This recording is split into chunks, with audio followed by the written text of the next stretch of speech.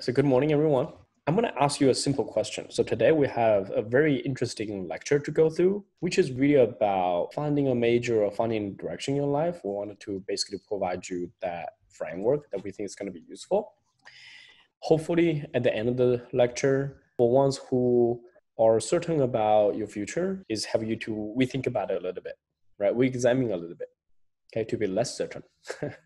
And for the ones who are sort of confused about what to do, hopefully we're going to give you a framework where you'd be like, okay, I know exactly what to do at this point.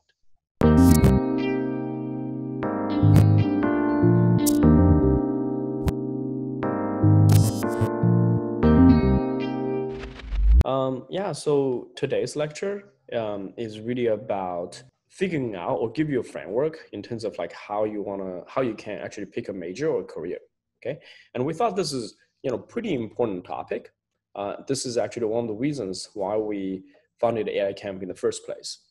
I would say, to be honest, like we're not here to really teach you about AI. We're here to, although all the major content and everything is around AI, but at least from my point of view, what I want to do is really help you to pick a major and a career. And when you're going through this, building this AI product, it's a complicated process, right? You will learn a ton of AI, a ton of engineering throughout the process. And hopefully, once you graduate from AI camp, you'll become basically knowledgeable in that field, and also you can become an ambassador, right, for AI.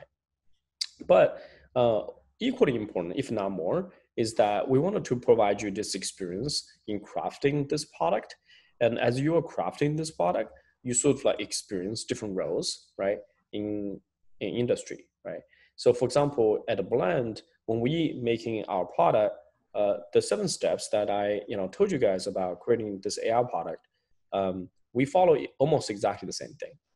And every single step, however, there is someone, right, whose job is to make sure that step is done well. Okay, so by going through and building this AI product, you get to experience those roles. Okay, which I think is pretty cool, pretty critical data points that we need to pick up. So the bigger question here, right? The big question here is, what should I do in my life, right? And I'll start it by first just telling you there's so many different, I guess, advices out there to tell you what you should do, right, to in your life. And I guess the first one, right, follow your passion. I think that would be a very common advice. How many of you heard about that advice? Follow your passion. We all heard about that, right?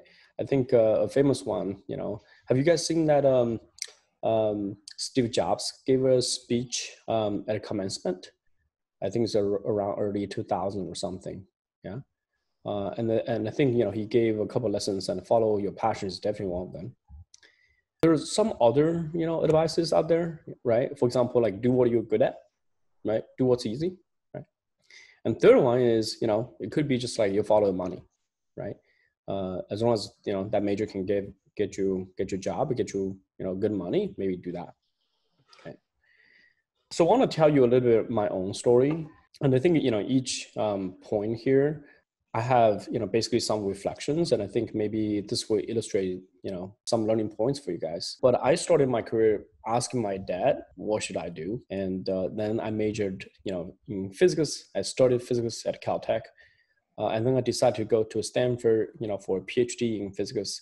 And then now I'm working in data. I guess when I was 17 or 18, somewhere sometime around that, I just got into a university, and at the time I can choose essentially whatever major that I want to major, right? And I would just literally ask my dad, what should I do? And my dad essentially spent maybe 5 seconds thinking about it, and he was like, I don't know, maybe just majoring computer science, right? But this turns out, it's pretty bad advice, because I actually disliked the coding in the beginning. Maybe just because I was, learning C as a starting language, it was pretty hard. But when you think about it, this is not a good process in terms of making a decision, right? Because chances are our parents, they're not experts on all subject matters, right? And also, the kind of crucial thing is here, that is, the future is changing rapidly. When you look at the future, whether it's about information technology or just how this pandemic is affecting all of us, we should take a harder look of, what's changed, right? Look at the broader field to make a decision, as opposed to, for example, listen to our parents, right? I'm not saying we shouldn't listen to our parents. Of course we should, right? I mean, for certain things. But you have to have critical thinking when you're taking their advice. And then I got into Caltech, so that was around early 2000s or so, and I decided to major physics. So that was basically my first change of major, right, from computer science to physics. And what happened was, in the beginning, it was just so easy for me because I don't know, my brain was wired in such a way that I just love like thinking about these physical problems. Like imagine, I can literally do integration in my mind, right? Like I love that. And I had a good GPA as well. I had a 4.0 GPA. But the kind of problem is I never thought about beyond, for example, getting this bachelor degree, what's afterwards, right? I never thought about that. So, I think, once you go to college, you're going to meet so many people. I'm probably going to, call it out and using, and probably it's not a good thing, but you're going to meet a lot of people who major in economics. And the whole reason they told you why they major in economics is because it's easy, right? And you will see that later in life, that's also a bad way, to make a decision because, you only focus on very short term, right? You're missing the whole point. And then after Caltech, I went to Stanford and did a PhD there. And the reason why, for example, right after graduation from Caltech, I went to Stanford is because that's pretty much everybody else at Caltech what they did. I think majority of the people at Caltech, we're like small community. Every year, we graduate around like 200 something people. The whole population of undergrads is around like less than 1,000. And the majority of them, they actually do go to grad school and pursue a PhD because, Caltech emphasize on technical training and technical innovation. And at the time also, I had some unrealistic expectation of science. That is, I thought, doing science was great, although I don't know exactly like the daily life of a scientist or what's the career progression for a scientist. A PhD, literally you have to treat it as a job. Okay, it's a job. And this job is low pay. Like I think at the time at Stanford, I was paid maybe $2,000 a month, $2,000. Yeah. And then Stanford took away maybe more than half or half of it, somewhere in there. That is, you have to pay for your health insurance. You have to pay for of course, your housing, right? So you're left with maybe $1,000. I don't know what I did. I was able to save money, during that period of time, right? I was able to save money. And then also there's no direction, right? I mean, there's very little guidance and you're on your own to conduct like cutting edge research. And it's a long journey, right? It's a long journey. I remember when I was doing my PhD, there was this grad student. He was my grad student mentor, and he was really, really good. And he told me, Michael, look, the first 2 years at Stanford, you're going to learn a whole bunch of stuff. Okay. The second 2 years, you will do some research, but you're going to do it all around. And then the final 2 years, that's the time probably you will contribute to science. You probably will collect some data that's very useful. I did not believe a single word what he said. I was like, I am gonna go to Stanford. I'm gonna get this PhD done in 3 years. And then it turns out it was exactly what he said. It was almost exactly. The fourth year, I got all my results and it looks beautiful. I thought I had a breakthrough in my research. I showed to my advisor, and it turns out we actually didn't really quite understand the results. The results was so complicated, we couldn't even put a good explanation of what is really happening, and we couldn't really publish that. And you can just imagine, right? It's like 4 years of work, right, down in the drain, right? And then I have to get up again and try to do that. But I guess the key point here is that even though I did a lot of things at Stanford, I enjoyed it very much. I met Ying there. I met so many good people there. I do not regret that decision going to Stanford, did a PhD there. But when you think about this career decision at that point, right, when I made that decision at Caltech, I was just following the trend, right? I wasn't really place any critical thinking around that. And I guess what I want to tell you is that when you think about all my, story here, right? Look, like I was, one of the top students, like anywhere I go, right? And however, when you think about, the career decisions, I don't think I spend enough time. I don't think I spend enough time to collect important data. I didn't really spend enough time to critically thinking about these decisions, right? And this is the message I wanted to give to you, right? Which is you are at AI Camp, you're devoting, lots of your time to learning about new technology, learning about the future, right? Maybe you have other extracurriculum, activities, but I want to encourage you to always come back to this question, right? That is, what should I do in my life? And, place more importance in how much time you want to spend on that, place more importance in terms of how much you want to reflect on that. And I also want to give you a framework, okay, for you to think about those things. So what is the ideal job for me? You're at AI Camp, and this is the message, right? This is the message where this is the framework I want to give it to you for you to think about, what kind of things you want to do in your life, right? That is use data to make a decision. Just like an AI algorithm where it can, predict based on features, right? We need to basically collect these data, which are, really important features for this decision, which is what you should do, for your life. Okay. And when you think about use data to make a decision, right? There are so many numerous examples where when people are using data to make a decision, the decision was a good decision, right? So when you think about, like one of the biggest technology company, Facebook, the whole reason why they were growing, like so fast at the beginning of the phase, as well as the middle of the phase, is because not only they had a great product, but also they had this culture of using data to make a decision. So for example, data scientists at Facebook, they're not a separate department, right? It's not like, oh, people go into, submit a request to say, hey, Facebook, like the data science team, I need to work on this product and give me some data, how I should make my decision. Data scientists at Facebook, they're basically part of a team. Meaning if you have a small pod working on some product, you're gonna have a product manager, you're gonna have engineers working on that, but also every single team has a data scientist, right? All that data scientists do is basically go and grab data, right? And analyze that data and find insight for that small team to make decisions. This is how Facebook, as well as Google, as well as Pinterest, how all these consumer companies grow to huge sizes, right? And they're impacting billions of people. And also when you think about, our current pandemic, how could it be possible we can open our schools when we have 3 million people are infected by this disease? And the true infection rate could be 10 times of that, right? If we are actually opening our schools right now, I think we're putting everyone at risk, right? Everyone at risk.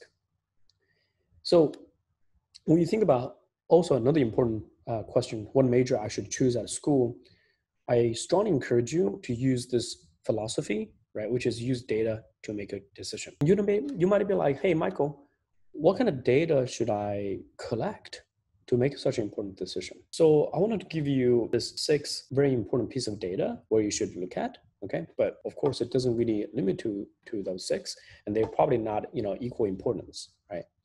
And that really depends on your situation. So first of all, you want to see what does it do daily, right? Don't have illusions, for example, like, oh, for example, when I thought about data, scientists, at least, what they do, oh, they just do research, right? They just do research. Turns out that's completely not the case, right? When you think about, being a professor at Stanford or at any university, you actually have to do most of the time is writing. You have to write or grant proposals and try to get money for research. That is the most time you're going to spend, right, in terms of doing research. It's actually not about conducting the actual research. Also, what am I good at, right? You wanted to do something where you're very good at, otherwise, you won't stand out.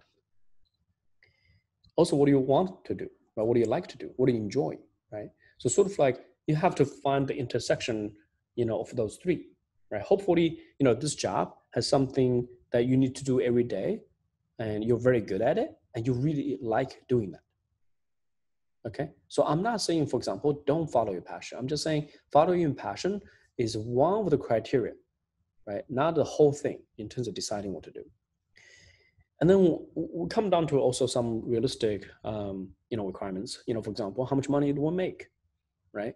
And we're not talking about high salary, low salary, medium salary. Give me the numbers. Give me the exact dollar, right? Give me a distribution. You learn about distribution, right? Did you learn distribution yesterday, right? Think about distribution, right? And also demand, right? If the job is like, high salary, like heart surgeon, brain surgeon, $500,000 a year. But the demand would be like, at the San Jose area, there's one job, right? Then what is the chance for you to get it, right? The demand could actually fluctuate because new technology, whatnot, right? So that could be a data point you want to collect. Okay. Right. But I would say, do you need to worry about that? Yeah, you do need to. You do need to. For example, in the introduction to AI slides, I talked about how different computer vision algorithms can identify disease retina, right? And that's a really concrete case where certain tasks in radiology, right, can be automated by AI. When you think about self-driving, I have a friend who works at this company called TU Simple, TU Simple, and they're doing self-driving trucks for UPS. And when you think about if they can actually implement that, that means there are tens of thousands of truck drivers. Their job is at jeopardy. You do need to look at the demand. Okay, and finally, once you figure out all these things, you'd be like, okay, well, I have several candidates. Right? These are the candidates I wanted to do. Then it's time for you to break down. That is, what are the steps for you to get there? Okay, so these are the data you want to collect. One thing I would say is that you should be not afraid of relearning things and reinventing yourself. Chances are you are very, maybe some of you are very determined, I'm going to go for this direction. But I'm going to tell you a piece of statistic which might shock you, which is we change our careers every 7 years. That's on average. Okay, on average, we change our career every 7 years. And when I reflect my life, oh my gosh, that was completely true. It's hard to escape statistics. Okay, that's something life taught me. As I said, the first mindset, you don't know it. You never tried it, you don't know it. Do not assume that. Find it out. Right? That's the first mindset. You wanted to make sure it's clear. And then what is your daily? One of the most important things you can find it out is basically by trying it yourself. For example, like in AI camp, right? We take you to do this product, right? I still remember how happy AD and Brandon, you guys are once you get your computer, code working, right? That is the joy once you get some computer code working, right? And you experience that, and you can take that as a very good experience, and maybe you can apply that, to your later decision making, right? And I guess the third way to really know is to ask people. So people are not going to write, too much about their failures or the pain points they went through, unless, maybe there's a glorious, ending, right? So it's really important to ask people those, nitty gritty details, right? And be extremely curious about that, right? And there's one way to do it, which is called information interviews. You ask people who have already done those things, right? And you ask what their daily life is like. Okay, that's called information interviews. So maybe a week later, we're going to teach you how to conduct information interviews. As I said, salary is important. Money is important. Money is necessary, right? Money is not evil. And you can easily collect that data. Okay. So for example, I'm collecting Twitter senior data scientist salary in San Francisco, right? You can see, the average additional pay is around, or average base pay. So those are just like cash, $172,000, right? There are more stock options and stuff like that. So there's this website called Glassdoor. So Glassdoor is this place where, people submit reviews about the companies as well as, for example, the salary. So AI researcher, and I just say, I'm going to search it in Palo Alto and I'm going to look at jobs or salaries. There are numerous ways to get this data. For example, in Glassdoor, there is this open data, but also you can get it from LinkedIn. And sometimes, if you're in the startup community, there are consultancies that actually compile different startups, all the salaries combined together to essentially, I don't know, like encourage all the CEOs to give just the market rate, so that we don't compete, against each other. AI researcher salaries in San Jose, California. Do you see that? So this is, $132,000 a year. Yeah, these seem pretty low. These are lower than I thought. I mean, this data actually surprised me. Maybe this data is, trustworthy. Maybe it's not. I don't know. But at least you should collect some data. I think software engineers, they make more money or less money than AI researcher. Is it more money or less money? Likely less. What about, look at the entry level? It's less. Guess what? The majority was wrong in terms of how much money it's going to make, right? And this again, guys, looking at the data, don't assume. We do not know, right? I've been in this whole thing for about 10 years now. I thought I knew, but turns out I was wrong. What about demand though? How do you find demand? So one way you can find demand is looking at how many people are posting for these jobs. So for example, I can search for AI researcher and I'm going to search it in San Francisco. So AI researcher in San Francisco, let me search that. Okay, do you guys see that? There's 62 AI researcher jobs in San Francisco, California. Do you see that data? Mm-hmm. Okay, so you have, Google, of course, Scale AI. Scale AI is actually, pretty good company. They're funded by someone who's really, really young. Big Carriers, which is in Union City, they're really good as well. They're really good. They're doing robotic arms. Yeah. Okay. Grammarly, of course. Yeah, but this doesn't count like AI researcher, right? This is more like a management position. So you have to filter out this data a little bit. But yeah, there's a whole bunch of research engineer. OpenAI, that's a great company, right? If you want to learn cutting edge AI, get into OpenAI. But there is only 62 AI researcher jobs in San Francisco. One more experiment. How many of you think we're going to have more jobs in AI research as opposed to engineering in San Francisco? Let's find out, right? So software engineer, okay, jobs in San Francisco. Did you guys see that? It's 5,033 engineering jobs. It's 5,000 versus 62. Have you ever thought the contrast would be so huge? You never did, right? Okay, me either. Me either. Okay, again, right? We do not know. Let's find out hard data. Find out hard data.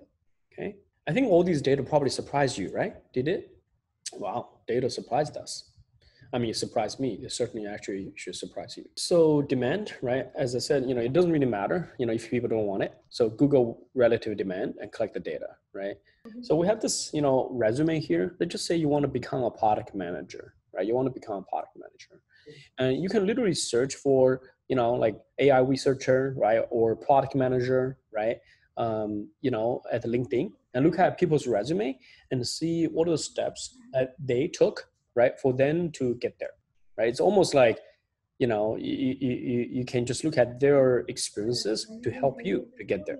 So I'm just going to go to LinkedIn and I'm going to search for machine learning engineer. Okay, machine learning engineer. All right. Okay, so I have a few people here. Machine learning engineer at Apple, Stanford AI grad. Okay, interesting.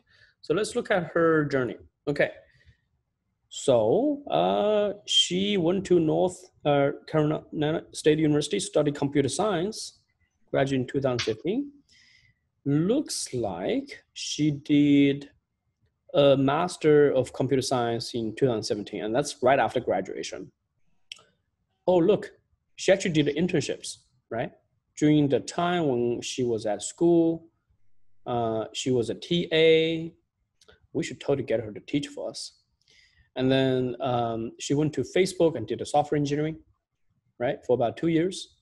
And then she's doing machine learning engineer at Apple.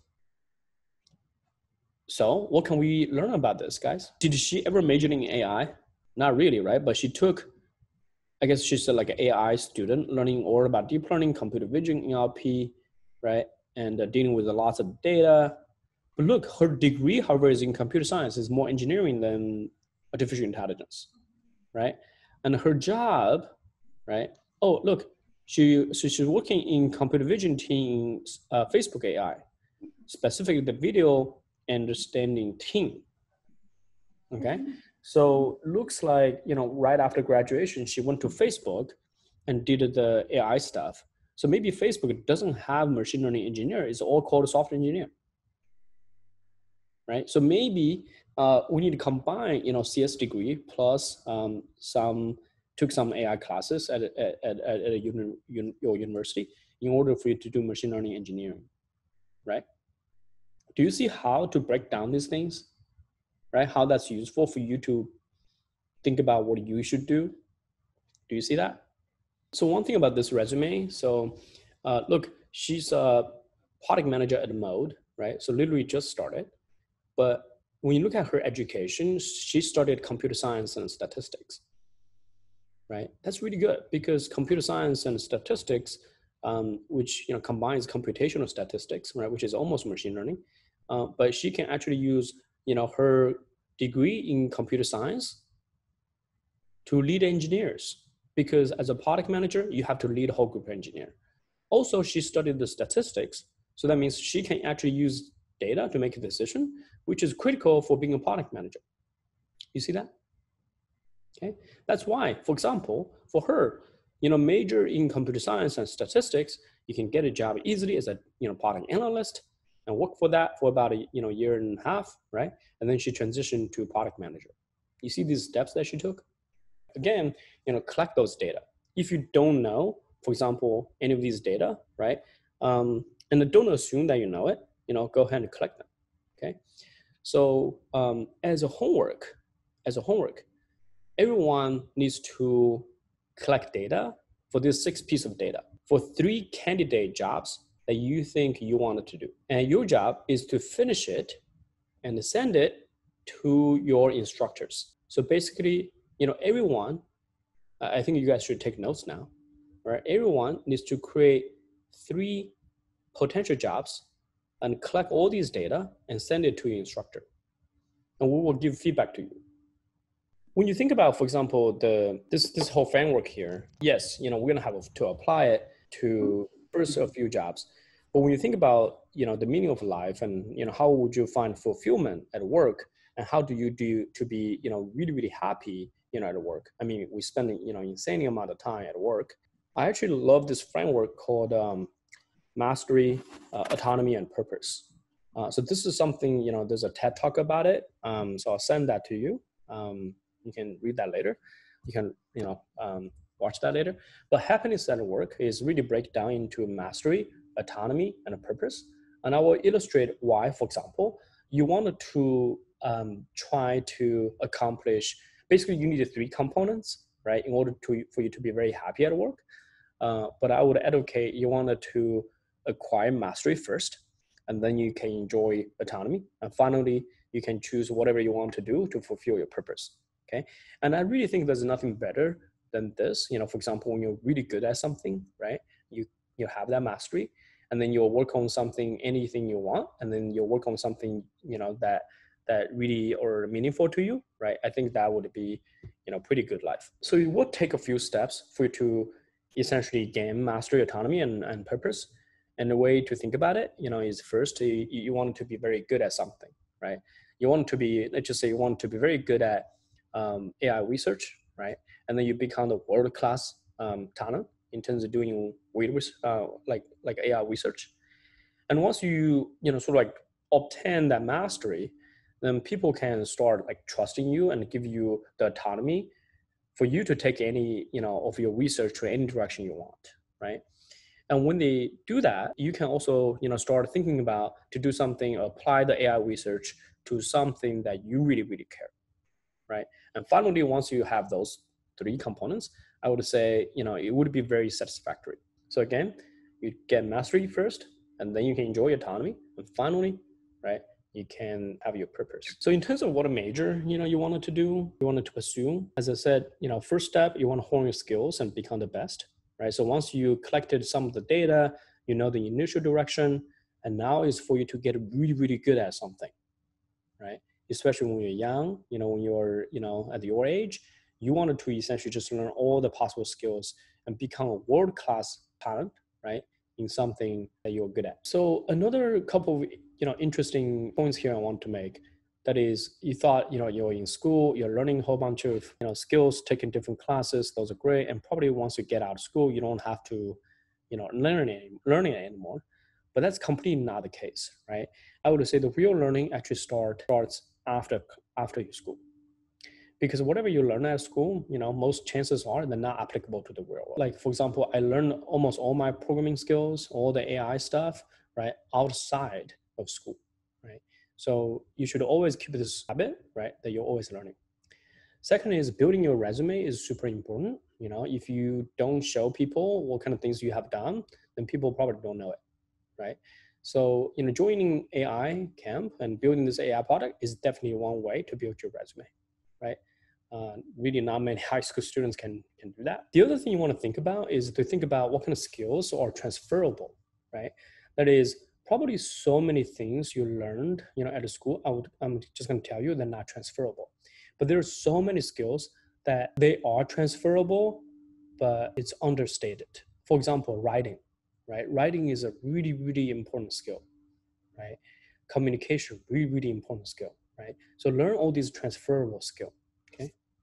And how do you, for example, gain these skills, gain this data? As I said, like two major things. Try it yourself, right? Whether it's like AI camp or internship or mini project, right? Try it yourself is the most important thing. Information interviews, as I said, what we're going to talk about, how we're going to conduct those things.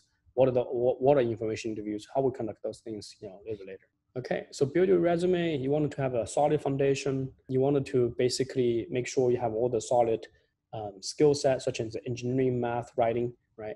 And you want to do something standing out. That is, don't do something where everybody else is doing, right? Do something where it's so interesting, innovative, and no one else is doing, right? Again, AI Camp would be one of them, right? And also you want to letting people know, right? Like maybe, put it out on a blog, maintain yourself, personal website. In the third week, we're actually going to teach you how to make websites, right? So you should be able to, put a personal websites up, pretty easily. And finally, you want to build a community around you. Whether it's like starting a club or local community, right? Or once you go to, college and, just have a really good set of friends, right? Or actually like learning together, building something together, dreaming about the future together, right? You want to build a community around you. And you're going to be surprised. That is, doesn't matter how good you are, it always takes a network, takes a whole network of people for you to excel. So when you think about, I just reflected my own experience, for example, I got my first job through knowing someone, right? Actually, second job too. Oh, third job as well. Actually doing AI camp, the same thing, right? It's all, from a network that, we got to know each other. Even, for our instructors here, right? Wei Chen and Shan, I got connected to them because it's also through a network, okay? So, getting to know good people, okay? And build a network. Okay, so I know this is a long lecture. Sometimes, I'm just gonna feed you a medicine where it doesn't really taste well, but, it's gonna be useful, right? And hopefully I provide you a little bit, history and stories and here and there. But to summarize, right? So you wanna use data to make important decisions. You all have a homework, right? You need to create a Google Doc, okay, a Google Doc that contains all these data points for 3 potential jobs. And you wanna send that to your instructor, okay, using Slack. Just send the link. And then I talked about the mastery, autonomy, and purpose, right? You gain mastery first, you're good at something, and then, right, people can let you do whatever you want to do, enjoy autonomy, and finally you do something you want, right? You have the purpose, okay? And for now, focus on the first step. You're young, right? Mastery is the most important thing. Be good at something, okay? And finally, always learn, right? Keep that learning habit, right? Be curious, you have the whole, not all the knowledge, but you have a lot of knowledge on the internet, right? You can learn from the internet. And lastly, but not least, talk to people, right? Build a network.